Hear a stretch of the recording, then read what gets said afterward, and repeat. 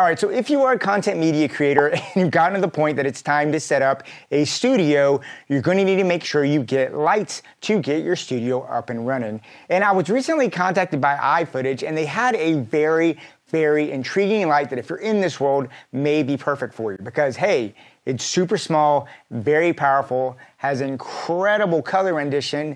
Most importantly, it won't break the bank. Very affordable. So iFootage sent me two lights here to take a look at. They are the AnglerFish SL1 130 BNA and the SL1 60 BNA. Now really, they're the exact same light. The only difference is going to be the light output. One puts out 130 watt, the other one puts out 60 watt. And that really just comes down to a level of power based on what you need in your studio.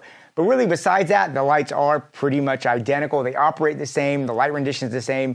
So I've been really impressed with them so far. And what I want to do is I kind of want to break this down and show you what these lights are and do, because if you're in a situation where you're setting up a social media studio, this could be something that really kind of fits the bill for what you're looking for. Now, the first thing I do want to point out is that these lights are powerful, but they are tiny. And I mean, when I say tiny, this thing fits in the palm of my hand. Look at this. This is a Canon R5C with a 24-70 lens. And look at that. This is literally, even with a light hood on it, almost the same size as an SLR camera. So these lights are going to be very small. If you have a tight space, these things are great because they're not going to take up a huge amount of space. But just because this light is small, do not let it fool you. This thing packs a lot of punch in a tiny battery. Now, the LED cell itself in here actually is set up in kind of a diamond array, and that allows for this small form factor, but it also allows you to have a higher brightness and a more evenly distributed light. And it also lets you get a whopping 14,000 lux of light at 1 meter from this light if you're using this reflector. That is super bright. If you're looking for a light that's powerful enough to go through some diffusers or other kind of modifiers like that, this light will easily do it and fit in that corner of your home office. The other feature of this that I really like is that you can take the light and you can actually dial it in by 0.1% increments. And you might say, do you really need that tenth of a point? Yeah, you do. I just ended up shooting a movie and I was having my gaffer the entire movie dial things in and down by tenths of a point. So for me, this is something that is a really great feature to have. But if you want to go fast, you can also take this, and if you just click the button once, it'll go up in increments from the 20s. So you can see you can go to 100 to 0, 20, 40, 60, 80, and then back here down to 0. In addition to its power, the light is also bi-color. What this means is you can go anywhere from 2700 Kelvin all the way up to 6500 Kelvin. In my opinion, nowadays, I don't want to get any light that's not bi-color because it's so nice having that freedom and flexibility to dial in the light and get it exactly the color you need to match other sources in the room. Now, in addition to the really powerful little punch and bi-color, this light actually has fantastic color rendition. But iFootage had gone out of their way to closely mimic the spectrum of natural sunlight, and they did this by eliminating some of the harsh blue highlights that you get a lot of time with LED lights. So what this means is this light gives you more lifelike skin tones, and it really helps avoid any kind of a natural skin color cast that you get a lot from cheaper LEDs. Now, in any modern LED light, power options are also something that has to be considered when you're getting this light, especially one as small as this, because not only could you use this in a studio, but man, this thing is so small and packs such a good punch, you could easily take this outside and use this as an external key source. And this light actually has some really nice power options with it. Now, obviously, you can power it with a DC in if you are in a studio. But in addition to that, you also have two other options if you're not in a powered environment. The first thing is you can get an adapter that can plug this into a V-mount battery and you can power this off a V-mount. The other thing that I found really nice is actually there is a USB plug on the back here for a USB-C power pack. And that means that if you have a USB-C power pack, you can actually take a bongo tie, attach it to your light stand, and you can power this off of a USB-C battery pack. This makes this light very flexible. I wish more lights had this, and it's so nice knowing that you can take such a common, ubiquitous power source and light this when you're out there in the field. And in addition to the bicolor mode on this does have 10 built-in FX, which is something that nowadays I think you should expect just about on any LED light you have. Now, one other important note about these lights is they actually do have a mini Bowens mount adapter. So this is a little mini Bowens mount. It is the one that comes with this thing. The reflector dish is super bright and powerful. So the good thing about having a mini Bowens mount is you can sit there, you can slip it right on super fast, but it also has an adapter from a mini to a full size. I could put this adapter on real quick, slip that on, boom, and now I can put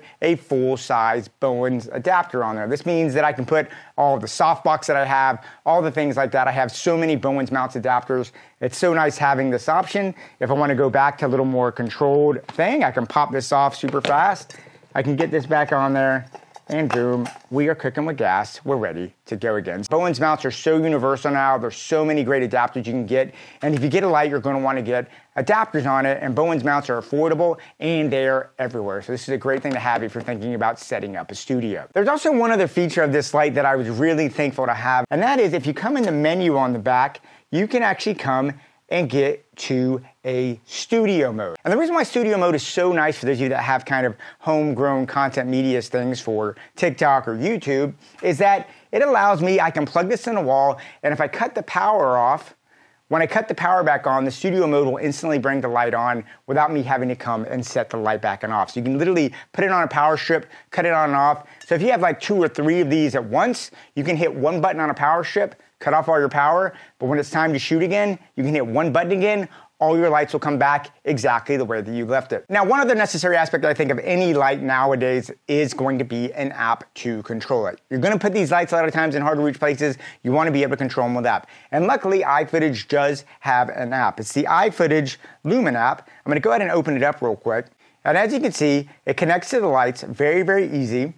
And then once I'm connected, I can come in here and I can either add new lights or I can treat them individually or all together. And what's nice about this is I can grab all my lights, I can bring them up as a unit, which can be very, very helpful, or I can come in here and select each one individually and cut it on and off like that. So this is a really, really helpful thing to have. I found the app to be pretty straightforward and really, really useful to go in there. So all in all, this is a pretty powerful, little impressive, little content creation light. Now, whenever I do a review, I do like to kind of see if there are any cons on it that I think could be better or things you should be aware of if you're thinking about purchasing this. But really, the only main con I could see to this light right now is that while I do like this little mini Bowens mount because it's small and compact, the mini to large Bowens mount adapter that comes with this light, while it's good and I can put stuff on it, I did find it struggled if I tried to put like a big modifier on there. So if you have something bigger than say a 48-inch softbox, this may struggle a little bit with those big modifiers. If you're in a small studio and you don't need something that big, then this is going to be great. But just be aware, if you are going in the field and want to put a big modifier on there, this is probably going to be putting it right to its limit. So that's one thing to be aware of on there. The only con that I could say that really comes with these lights that I see so far is that they don't come with barn doors. And I'm a guy that wants maximum light control. Now, that being said, iFootage does have barn doors listed as one of the options you can get for this light. But as of right now, in the summer of 2023, I was not able to find where I could purchase them. I don't think they're quite out yet. This is something that could come out in the future, but just know if you want that extreme level of precision control, it doesn't come with barn doors that's available right now. So it is something you need to consider as you think about how you're going to use it. If you're going to push this through a modifier, it's not a problem. If you want to use this as a bare light bulb, you're probably going to need to find some way to get some wrap or something like that if you want that precision control. But anyway, guys, this is basically what I have to say here about these anglerfish lights. I was actually really, really impressed. The size of them was so nice. I could throw them around my studio so easy. The app was easy to use. And really, I think it's one of those things, if you're looking at investing in a new studio setup, these could be something that could really fit the bill because they're not going to break the bank. And the quality on these are built so solidly, so well put together. It's probably something that'll last you, honestly, as long as you have your studio. Anyway, guys, love to hear what you have to say about this. Leave me notes and comments down below. Yeah, go out there, keep on shooting, and yeah, I'll talk to you soon.